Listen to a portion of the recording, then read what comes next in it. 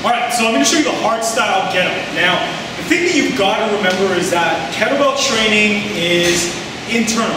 The kettlebell, even though it's outside your body, it's not considered like a dumbbell where it's kind of like external part of your body. You want to try to make it so that the bell is part of your body. And so what you're trying to do is you're trying to move your body around the bell when you do the Hardstyle Get Up. I'll show you exactly what I mean.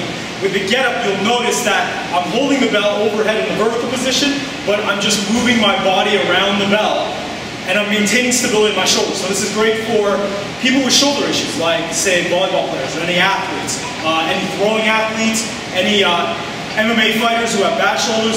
That's another great population that can use kettlebells. So let's get through the get up.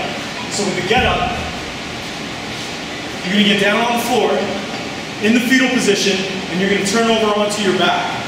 And then from here, I'm using my right arm. I'm going to press the bell up and hold it in the ideal position, which is right up over top of my head. Okay, so I'm perfectly aligned. I've got my shoulder, which is packed, so my shoulder is down and back. My lat is fired, and then from here, I'm going to get up onto my elbow. My abs are going to stay on the bell, and then I'm going to get up onto my hand. And I'm opening up and I'm in good alignment, so that bell's got to stay vertical the whole time.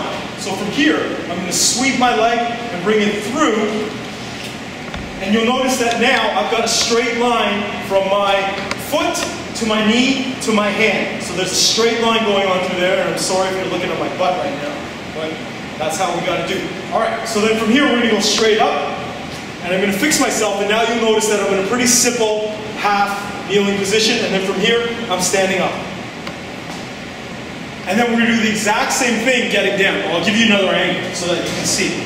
So I'm straight up, I'm going to step back with my leg, drop my knee down. Now watch my back leg. I'm going to windshield wiper that leg. And what that does is that allows me to bend at the hip and not at the spine. We want to really try to keep our spine straight the whole time. I'm going to sit back, squeeze my shoulder blades and open up. And if you just do this posture here, you'll get a lot of good posture work, a lot of good upper back work. And then I'm going to sweep my leg through, drop to my elbow, open up my chest, and then back down. Let's come back. So, question you might have is, how is that a fat loss exercise? Well, think about this.